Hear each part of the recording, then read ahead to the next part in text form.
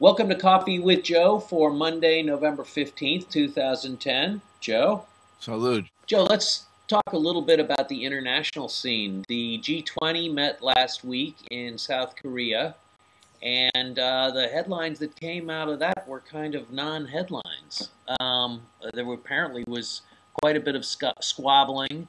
The European countries went off on their own for a little while to discuss the Ireland debt problem, and they came back and pretty much said that they'd be making more concrete suggestions after the winter meeting. Seems to be they tabled a lot of their decisions for the winter meeting. Now, Obama had a statement on this.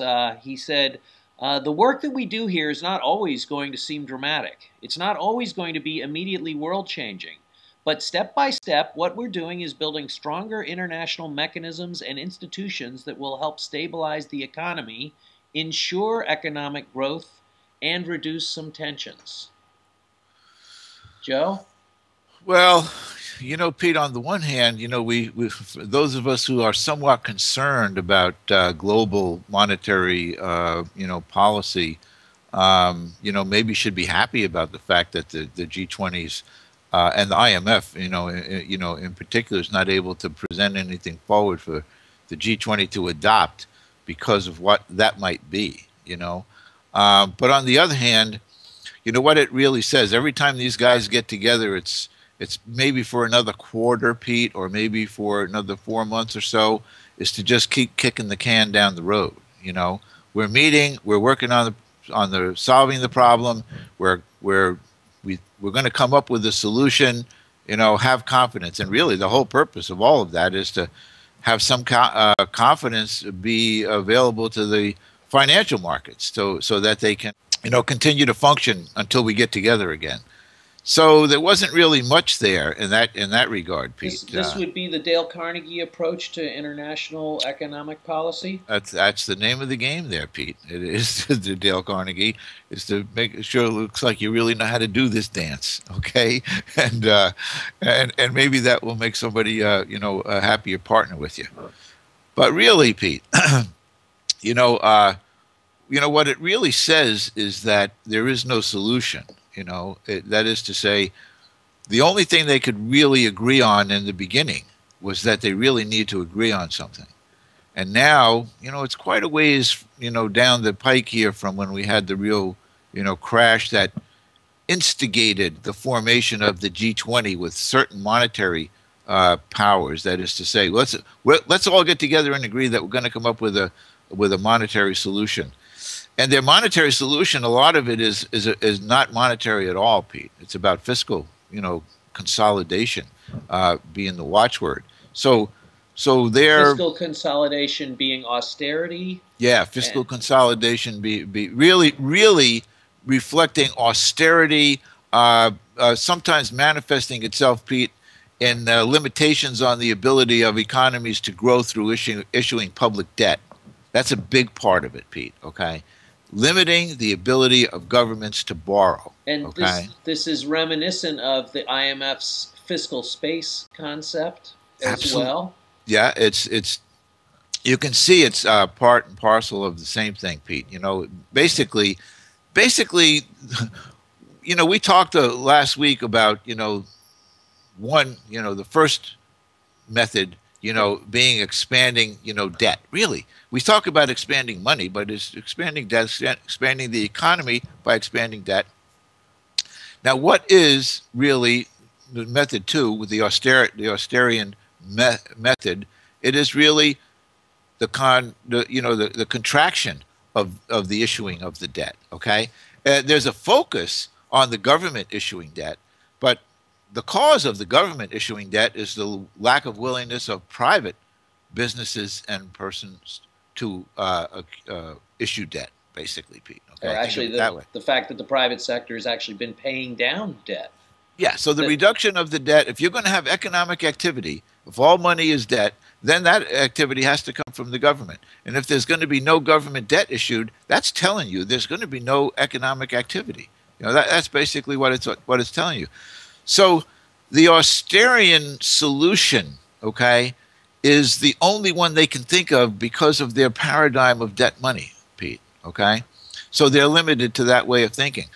But when you take that to its ultimate conclusion, when you get to the IMF's solution of fiscal space, limiting the ability of governments to borrow, Pete, that once that can become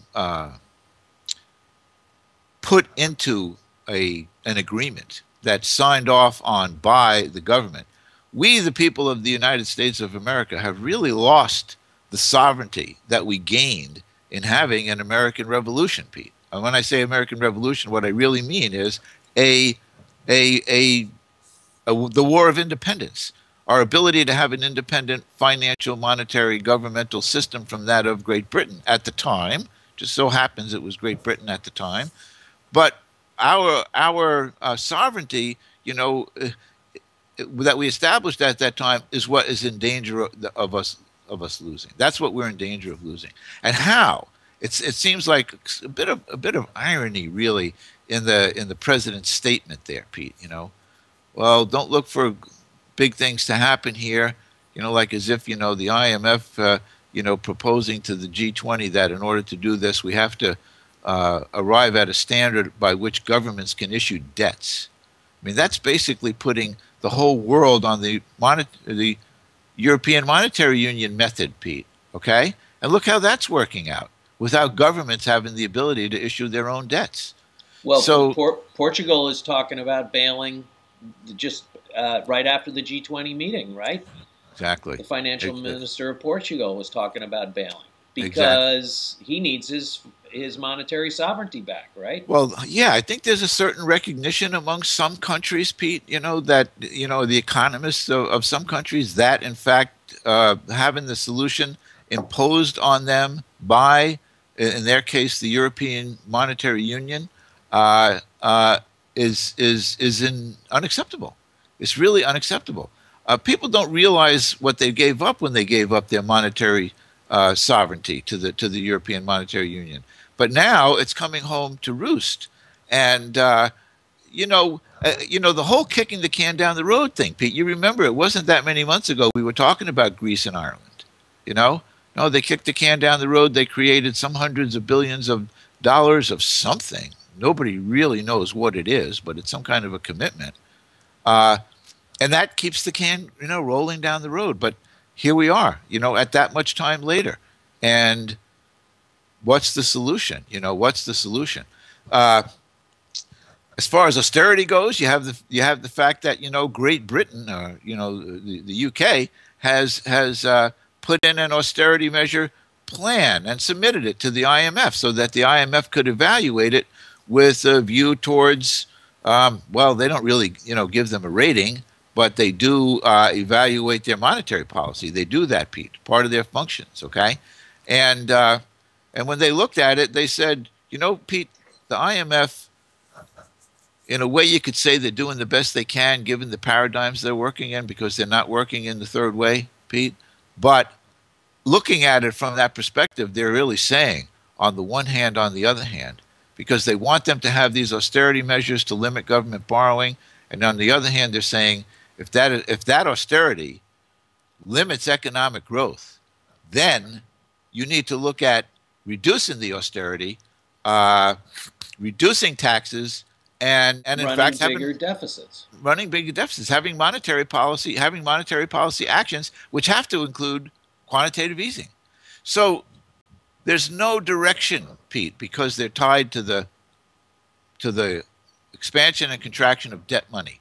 And until the International Monetary Fund and others can open up to the way of having countries issue its own national money for its own national economy without issuing debt, we'll never have them having anything relating to sound, stable money, Pete. We will be continuing. And for us, we have to worry about that because if they ever do adopt those debt limits, then, where does that leave us as a country? If the G20 adopts it, of course, we would have to approve it with our Congress. But, Pete, it worries me about the idea about about the conservativeness of our fiscal policies these days, when people like Obama, who is claimed to be a socialist, is basically having the same policies for money and fiscal space as George W. Bush.